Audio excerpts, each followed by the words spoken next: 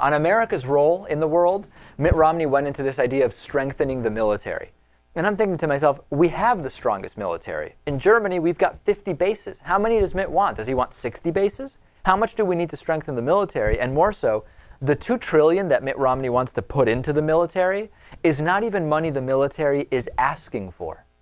They're not even asking for it. Right. There's no way to fix our debt if you want to give everyone tax cuts and increase military spending. Sure there is. You just close the mortgage deduction loophole. Right. Mortgage interest deduction. Right.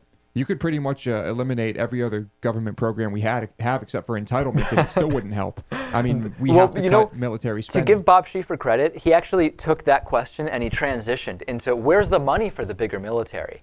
And Mitt Romney started talking about, well, some things sound good or don't sound good, and then some things we can afford and we can't afford. He says Obamacare doesn't sound good.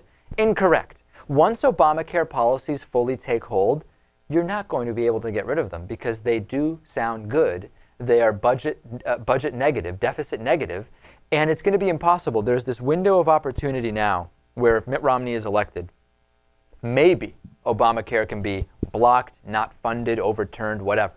But more military bases around the world, that sounds good. Mitt Romney talking about, well, listen, I ran the Olympics and balanced the budget. Yeah, with the federal bailout, you balance the budget on the Olympics. And then maybe the biggest zinger of the night, Mitt Romney saying we have less, what did he say? We have less ships now than we did in 1916.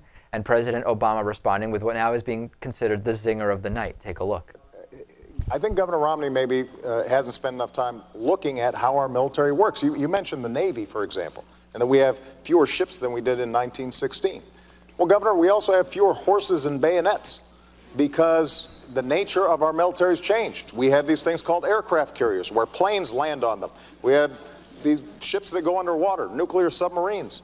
And so the question is not a game of battleship where we're counting ships. It's what are our capabilities? And so when I think that was perfect, absolutely perfect. It was the right balance of critique with humor, but making it clear that Mitt Romney just has no idea what he's talking about. You're going to make decisions about today's military based on the equipment that was available in World War I, Mitt? That's what you're going to do? You shouldn't be president. What's he even doing in this race? It's pretty silly to start saying what you want to do in terms of military spending and being that detailed about it. Right. When Obama is the one sitting down with the heads of the military deciding what needs to be done on a regular basis. The other funny military thing, Natan, I don't know if you noticed this, is that Mitt Romney a couple of times said that military action really is the last resort for him. But he's asking for an increase to the military bigger than even what they are requesting. If it's the last resort, why do we need to completely increase the size of it and the cost? Well, the Republican talking point for this is that by increasing military spending and, sending the message that we're going to increase our capabilities to the rest of the world, it will make us so intimidating that we won't have to go to war because we'll just intimidate the rest of the world. That's always worked in the past. Absolutely. No, I think it's definitely based on, good hard evidence. Yeah, very good. I'm starting to think I don't really like the direction that Obama's taking this country, and I might vote for Romney. There you go. That's the funniest line when you hear that from voters.